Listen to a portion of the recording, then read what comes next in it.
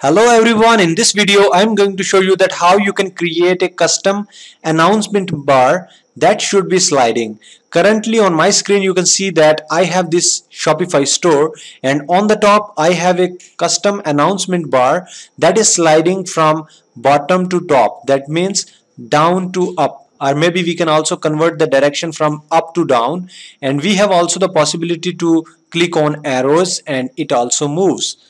And one more option is that we can actually slide this from left to right as well. So this is one of the best feature we have created right now, so you can use it. I have added the link below in the description. Just copy and paste the code and that's it. So let me show you all the steps which you need to follow so that you try to implement it on yourself without getting any kind of help from any developer. Alright, so let me delete this first, but before that let me show you features. Here you can see that I have the option of showing that announcement bar or maybe hiding that announcement bar. We have the possibility to autoplay or maybe manual play. For example, currently I have enabled the disabled the autoplay, so that means when you are clicking on this arrow, then it will be sliding, otherwise it will not. And then we have another option which is direction. So currently I have selected vertical. If you have selected horizontal, then it will slide from right to left. Alright, we have also the delay, that is 3000 for example, and if you want you can actually make it 5000 milliseconds or maybe more. And we have the possibility to change the background color. Here you can see that I have the option to select the color, so this is the best option which you can use as well. So color of the text you can also change, and these are the things which you can implement over here. So let me show you all the steps which I have actually created. First of all, you need to download the code. I have downloaded it already. So here you can see that this kind of zip file you will be getting. You should right click on it, click on extract here, then you will be getting a folder here, standard announcement bar. Inside of it I have two files. One is documentation, so you need to follow the documentation. Here you can see that the first step is create a new section named custom-announcement-bar.liquid. So let's follow that step. So let me click on action, then edit code. Then we have layout, templates, sections. So you need to go to the sections folder, and inside of sections you have a custom-announcement-bar. I have already added, but let me delete this file. I have deleted it. Now I am going to create a new one, because here in the steps we have already mentioned that you need to create a custom-announcement-bar. So I am going to copy this name and let me create a new section. Click on add a new section, then paste that name, then click on done. So you can also modify the name if you are getting any kind of error. So let me add it here, custom-announcements-bar, then click on done, and it will create a file. Here you can see that I have this file now, custom-announcements-bar.liquid. Now we need to follow the second step. The second step is paste the code of the downloaded file.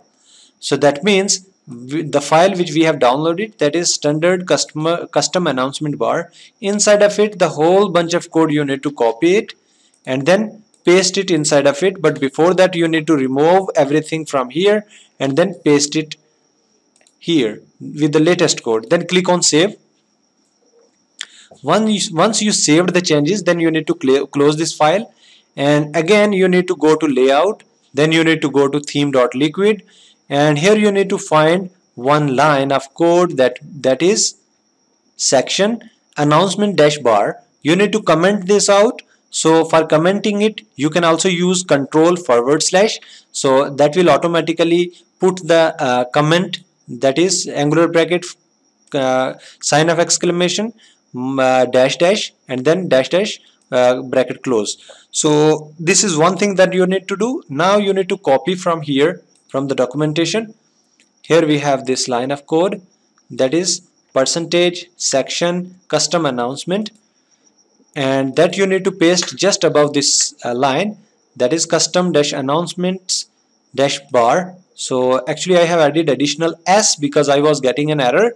So you need to also write here custom dash announcements dash bar, because if you will see the section folder, and inside of it we have custom dash announcements dash bar dot liquid. So the same name you need to mention here. Then you need to click on save changes. Once you saved the changes, then you need to create that custom bar. So here you can see that I have, let me refresh this page again. So once you are refreshing this page, then you will be getting a new section on the top. So that section name is announcement bar.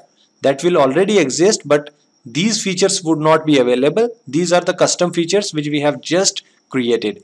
So if you are clicking on show, then that custom announcement bar would be reflecting on the top. And if you are clicking on autoplay, then it will autoplay. If you are clicking on horizontal or vertical, so it will slide automatically horizontally or vertically. And if you can reduce the value of these seconds, milliseconds, you can also do that. So here we have the background color. So first example, I am adding here red color, and then after the text color should be white. And then so once you have done all these settings, then you can actually add the message here. Click on add message, then click on this message, and here you can write anything you want. For example, 10% discount for US customers. So this text would be reflecting on the top. Alright, so in the same way, if you want, you can add one more additional message. So here in the message you can also write here like 50%, 40% discount on new orders. So this is another thing. So same way you can actually click on save the changes, and once you are saving these changes, then you need to refresh this page again, and here we go. Now you can see that on the top we have the sliding announcement bar that is sliding from right to left. But if you are changing the setting, but here you can see that if you are clicking on this arrow, then you can slide from left to right or right to left. And if you want, you can actually modify from here like horizontal to vertical if you are clicking on save the changes. And then you need to refresh this again, and now it must go from bottom to top, up down sliding, you can see here. Alright, so that means we are able to implement the sliding from left to right and top to bottom. So this is one of the best things which we have solved right now.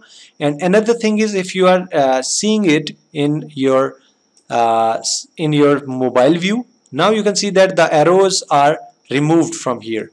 Alright, so how we can actually add the arrows? If you are interested to add these arrows, you can also use them.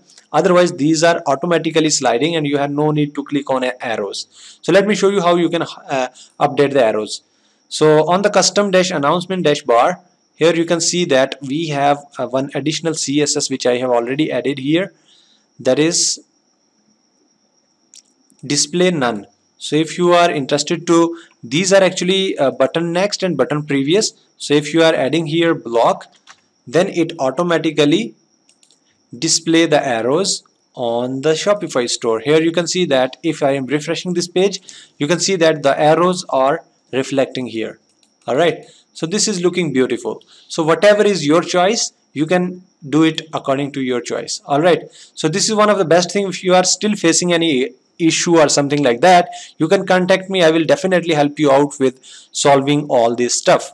This is super easy, and if you are not a developer, then don't worry, I will help you out with all the stuff. So feel free to connect me if you have any problem with this. Thank you so much for watching this video. If you are new on this channel, then please subscribe this channel. Also like this video. Thank you once again. See you in the next video.